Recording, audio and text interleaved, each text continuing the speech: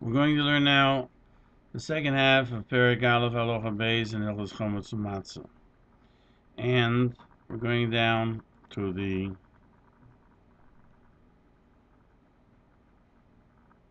Peirush HaMeir, Machlokes between the Rambam and the Rae Gann shiur of shiur. Shiur Chametz is a shiur that caused it to become Chametz Echadu. They are one and the same. This is what the Rambam states. The Rae Gann disagrees. He says Dafker l'shiurein. They're only equivalent when it comes to the kezayas of eating the soirim. But as far as destroying them, ridding themselves of them, or eating them, is a difference. That the chometz, if it's nifsal ma'achilas kelev, you do not have to get rid of it. And so, even though that it's nifsal ma'achilas kelev, that a dog won't eat it, you have to destroy it and get rid of it, because you can use it to ferment other doughs. Only if the shiur does not have to be removed if it has been used to fill a crack, for example, in a seat, and has been covered with tit or with paint or something else, meaning you will not take it out of there. And what it says in the Tosefta, Hapashe ifsho chayav levaya, that if a bread became spoiled, moldy, you have to destroy it, because you can. It's referring there where you can be used to ferment other doughs. Pashel soyer koma. There it's talking of a bread, a loaf of ferment soyer. The ibechometz lo yitzor lezatam ad kan l'shoyne. But for soyer, for chometz, you wouldn't need that reasoning because it's not valid to be eaten, and therefore one need not get rid of it. Now, the Magen Mishnah cites the Mishnah in Be'er. Beishamay says so'er is b'kezayis and chometz is b'kesevis, which is larger than the kezayis, which is a tamar, a date. Beis Hill say both of them are b'kezayis. The Gemara in Be'er explains that they only disagree regarding what has to be destroyed, when it has to be destroyed, what the shiur is, as far as Bal Yeroy goes. But when it comes to the eating them, now we'll turn the page to 26. Then in the Peirush HaMeir it says, then everyone agrees, like Beis Hill, that the shiur is a kezayis. That's what the Rambam says. Is a so'er. The shiur is one with regard to destroying them and eating them. The Magen Mishnah explains that the Rae Gann is arguing that they're only equal with regard to their measure. But beer, if destroying them, chometz that is no longer edible by a dog, doesn't have to be gotten rid of at all. Whereas so'er, even though a dog will not eat it, since it has the capability of making something chometz, therefore you have to get rid of it as well. What it says in the Tosefta, Hapash Ivsho, you have to get rid of it, is talking about so'er, and therefore you have to get rid of it even though it is not edible. And he's pointing out, the Rae Gann is pointing out that the Rambam doesn't differentiate between these two situations, because there's a Braisim Sochim that learns specifically states Hapasha Ifsho, you have to destroy it because you can make other bread from it. Abshimon Lozo Oima, that it's only talking about when it's still extant and you want to eat it. But if it's part of a bench, as we said, he used the dough to fix a chair so he can sit on it, and he covered it with tit, then he doesn't have to get rid of it. Now the Magen Mishnah brings a second brayse, but it's that if it's talking about where a dog would eat it, then it's considered food with regard to making other food items. If it itself is tame, it can be tame other food items, and it has to be burnt with that which was nitmo bepesach. So the goinim are medayik from the second brisa that if a dog will not eat it from the chometz, you do not have to get rid of it at all. Therefore, the brisa that the Ravid brings is talking about when it is not nifsal machidas kelev, and that's where Rav Shimon says if it can make others, he has to be destroyed. But if it was made part of a chair, even though it's still a bread, and it's not talking about so'er specifically. Now we're going to turn the page again and go to the final page of Perek Aleph Halacha Beis. Furthermore, the Magen Mishnah points out the Lashon HaBraisa is pas, and usually when you talk about so'er, you don't say pas.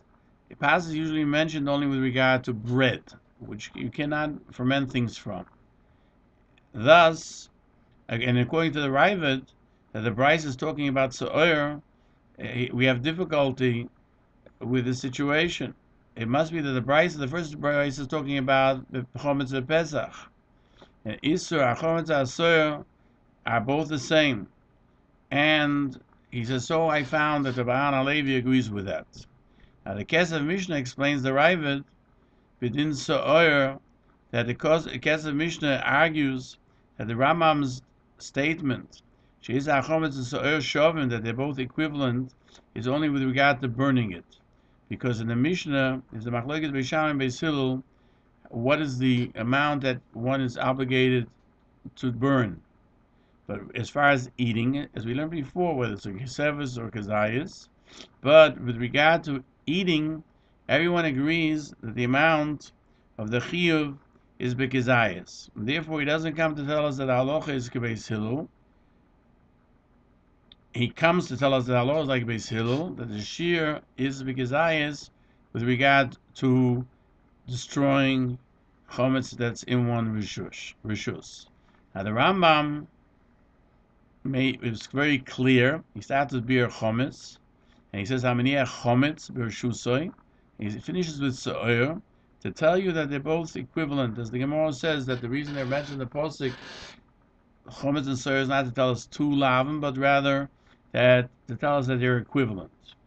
And therefore, when he brings the posik lo yireh lecha so'er, he doesn't bring the lav lo yireh lecha chometz, because he wants to emphasize that chometz and so'er are one and the same.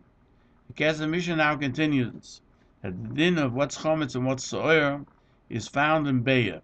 Chometz is roy la'achila, is something that's edible, bread.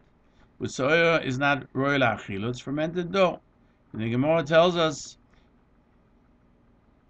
the Torah needed to tell us both because each one has a chiddush that the other one doesn't have. And what is that? That even though that chometz is edible, but it's not. It doesn't have the capacity to make other things chometz. So'er, even though it's not edible, it's also because it makes other things edible. But as far as the Yisurim, they are equivalent. And so Rabbeinu Menayach also says. And to explain the Ravid, that as far as Inyan Biur and Inyan Achilul, there's a difference between them.